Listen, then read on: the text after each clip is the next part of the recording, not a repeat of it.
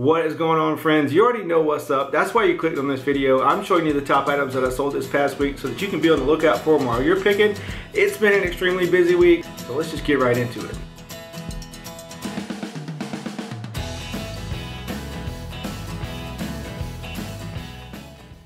Got a pair of boots going out. This is a vintage pair of Dan Post boots, and they're actually ostrich skin, which is kind of cool. Dan Post is one of the few brands that I've actually heard of when it comes to boots, and they're definitely one you want to be on the lookout for. Paid $7.50 for these from the 44-mile yard sale, and they sold for $84.50 in about a day. I thought they'd take a while because they're size 8, smaller size, but like I said, they sold really quick.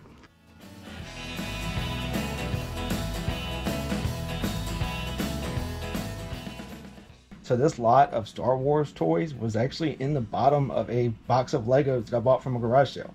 I've sold several of the Lego sets already for well over $200, paid $30 for everything.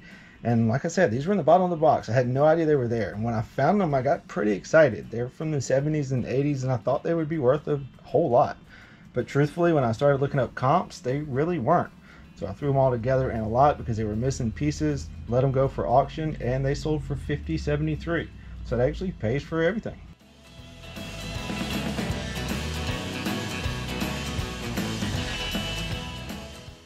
Always be on the lookout for golf training aids. This is a swing jacket. You wear it it's almost like a straight jacket. I'll put a little video up here. What it does indoors is great. It keeps you connected to your swing. It guides you through your whole swing.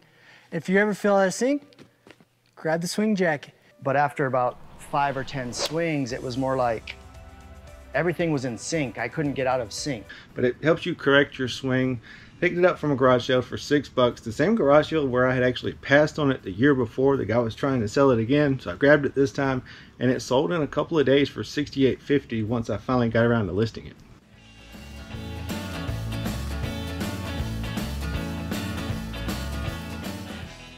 So here is a Blu-ray disc set that you should definitely be on the lookout for, especially if it's brand new. This is Star Wars: The Complete Saga. It's a 9-disc set, includes all 6 movies with 90 minutes of Star Wars spoofs. Paid $5 for it at a garage sale, and it sold for $82.50. There's actually another version of this with Darth Vader on the cover. It doesn't sell for quite as much, so maybe this was like a limited release or a special edition. Not real sure, but if you ever see this cover like this and it's new and sealed, probably want to pick it up.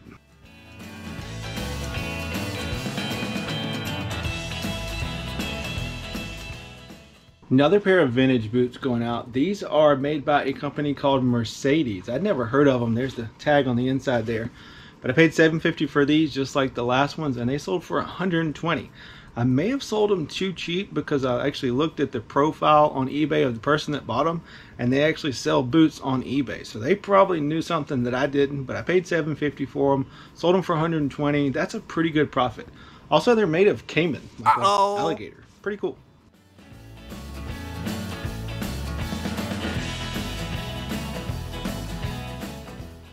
So I had 2 items that I sold this past week that I actually lost the footage of somehow, but I felt like I needed to tell you about them because they're definitely items that you should know. First up is this Logitech Harmony remote.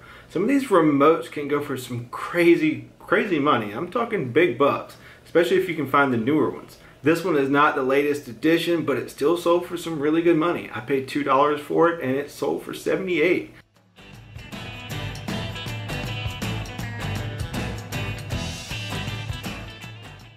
Next up is vintage Legos. There are serious collectors out there that'll pay good money for these things. This set was not very big, so I took the time, put it together, made sure everything was there. It was complete, got pretty lucky with that because this thing's been around since the 80s. Paid $6 for it from a garage sale and it sold for $123.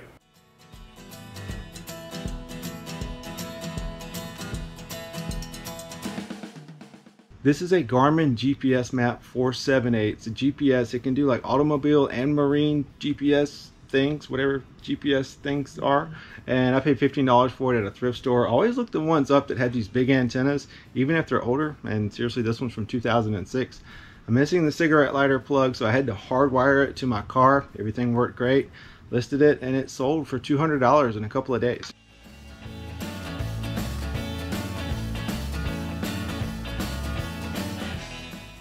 You guys may remember I picked these up at the Peachtree 23 44-mile yard sale. That was in my last video.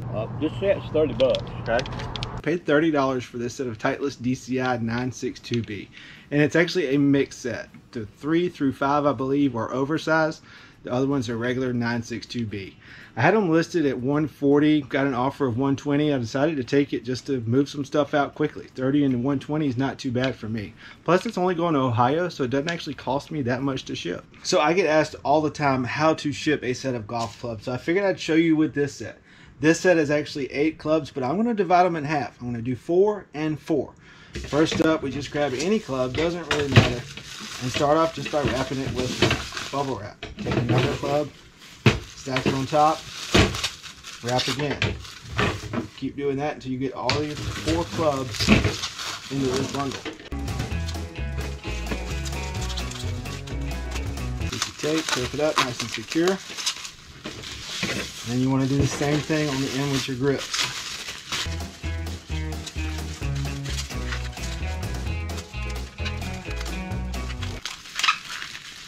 And all I'm going to do is the same thing with the other 4.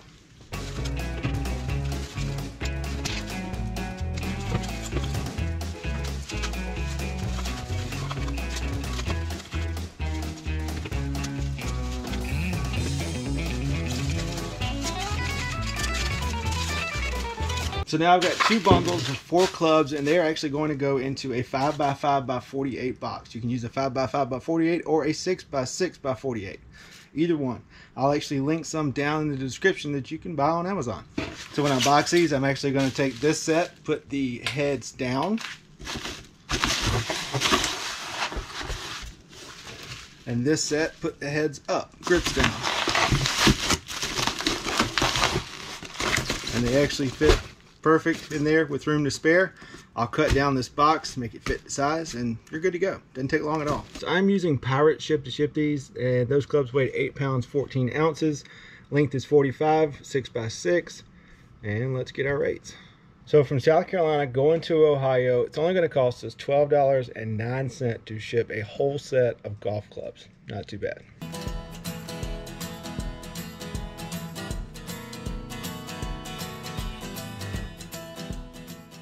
This is an easy tracer. Saw this at Goodwill. I've never seen one before, so I decided to look it up. Wasn't bringing a whole lot of money, but the sell-through rate on it was really, really good. Paid $4 for it, and it sold for $39.99. Basically what it is you put a drawing on a table, and this actually projects it on the wall so that you can recreate that drawing on the wall. Pretty neat. Like I said, paid $4 for it, sold for $39.99, and it only took a couple of days. Not a big coffee mug guy, but this one was only 50 cents. It is like a Joanna Gaines Magnolia table restaurant coffee mug. It's originally $14 from Target. I paid 50 cents for it from a garage sale, and it sold for $26.50 on eBay. Picked up these New Balance 410 version 4s from a garage sale, and the first thing that caught my eye was how big they were. They're size 13 4E, so they're like really wide. Paid $5 for them at a garage sale, and they sold in a couple of weeks for $51.50. They are basically brand new too, really good condition. So the Disney Infinity Skylanders lot is still paying off. You may remember I paid $25 for a big bunch of stuff at a garage sale, so I maybe got $1 into these little expansion packs. I'm not real sure what they are. I think they're for the game with Cars. It's like a Cars expansion pack. Like I said, I'm not real sure, but I paid maybe $1 for them, and they sold for $30. It's Chaco season. Chaco season definitely sounds better, but Chaco season is probably a little more profitable. Paid $4.50 for these from Goodwill, and they sold on eBay for $29. Sold some books. This is actually a set of 11, just a little small paperbacks. They're for 2nd graders, and they're actually made by a company called Abeka. That's a company you need to know. Their stuff is crazy expensive. They make homeschooling like guides, DVDs, different lessons, stuff like that. Like I said, it's really expensive. I paid 50 cents for these, 50 cents a piece, so that's $5.50, and they sold on Mercari for $44.50. I don't typically list this brand on eBay because I'm afraid of a Vero, but I've never had a problem selling them on Mercari. I've actually sold DVDs, sets of these for like in the hundreds. A couple of clothing items going out, and this is definitely a brand you should know. This is Spyder, S-P-Y-D-E-R. This is a ladies, like a hoodie. It's actually brand new with tags. Picked it up from Goodwill, paid $5.75. There was only one comp that I could find, and they had taken a best offer on 45. So I listed mine for 45, got an offer at 42 in a couple of days, decided to take it. I know I've had this Tommy Hilfiger shirt for years, like plural, probably 2 or 3 years.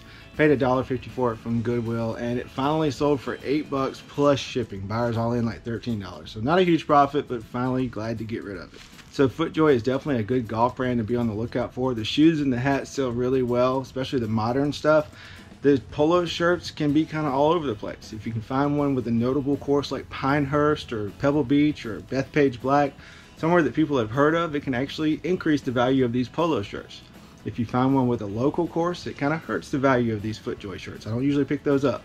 This one doesn't have any logo. I paid $3 for it and it sold for $22.50. Vintage t-shirt from 1992. This is from Point Arena, California, and it's depicting the scene from the movie Forever Young starring Mel Gibson that was filmed there. Paid $1.50 for this t-shirt and it sold for $20 on eBay. Yes.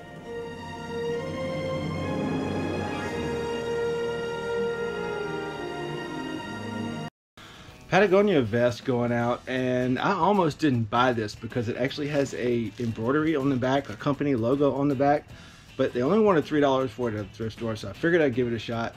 Sure enough, it sold in a week for $43. So even with a company logo on the back, these things can sell pretty well. Just a short sleeve Patagonia button-up shirt. Picked it up at a church sale this past weekend because it was $1. Picked it up, listed it the same night, and it sold the next day for $28.50. Possibly the coolest pair of shorts that I think I've ever seen, and they're actually straight out of the 80s. Paid $3.75 for them at Goodwill, and I've had them listed for like $32.50 for a while now. Got an offer for $27, and I took it. So shout out to my wife for this one. She actually went to a community yard sale that I didn't want to go to. I actually went out of town to sales. She stayed in town, and it was the only community sale in town, so I knew it was going to be crowded. That's why I didn't want to go. She went anyway, found some awesome stuff. And this club was one of those things. She actually bought 3 clubs from a guy, paid $100, so paid up for them. But this TaylorMade RBZ Stage 2 Tour 3 wood actually just sold for $82.50. Only took about 2 days. Still got a Ping G25 driver that should sell for over $100, and then a Ping i20 hybrid that should sell for $60 or $70. So I think she did really well. This is an Adams IdeaTech 4 hybrid. Picked it up from the Peachtree 23 in my last video. Ended up paying $3 a piece for golf clubs, and this one sold for $32.50. This is a Cleveland CG11 sand wedge. Not a super high-end club to pick up, but I've only got maybe $1 into it, and it sold for $29.50. Older club here. This is a TaylorMade Burner Super Steel 3 wood. I believe I paid 89 cents for it from Goodwill, and it sold for $30. Really old club here. This is a Wilson Staff Tour Blade FG17. If you ever see this FG17, these clubs always sell really well, especially if you can find the whole set. This is a 2-iron. I paid 89 cents for it from Goodwill, and it sold for $32.50. So when I picked up this Cobra Zero Limits driver, I actually kind of threw it in a bundle at a garage sale. So I've got maybe $7 or $8 into it. I was thinking at first glance that it would sell for like 80 or 90 bucks. It doesn't. I actually only got 60 for it. Still a decent profit, but just not what I thought it would bring. So I almost didn't pick up this set of Cleveland Quad Pro irons at a garage sale, but the guy only wanted $1 a piece for them. They're actually mismatched shafts. 2 of the shafts are not the same as the others. They need new grips. But like I said, he only wanted $1 a piece for them, so I paid $7 for them. Took about 2 months to sell. Cleveland's always sell eventually. They sold for 80 bucks.